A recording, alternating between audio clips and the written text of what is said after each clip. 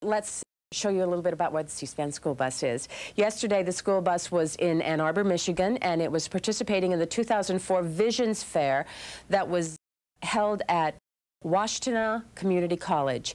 The event highlights new technologies and services for the blind and visually impaired. And during the fair, this gentleman, David Erdody, was recognized by C-SPAN and Comcast Cable for being selected as a C-SPAN 25th anniversary essay contest winner for his service to helping the blind and the visually impaired. He was congratulated in that previous photograph by Jeff Wack of Comcast Cable.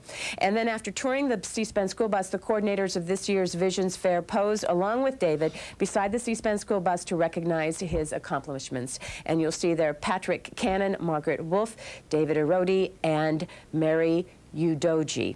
Tomorrow, C-SPAN school bus goes on to Livonia, Michigan. It'll be at Schoolcraft College there, and the other en route to Washington, D.C. Following the C-SPAN school bus, if you'd like to do that, www.cspanschoolbus.org.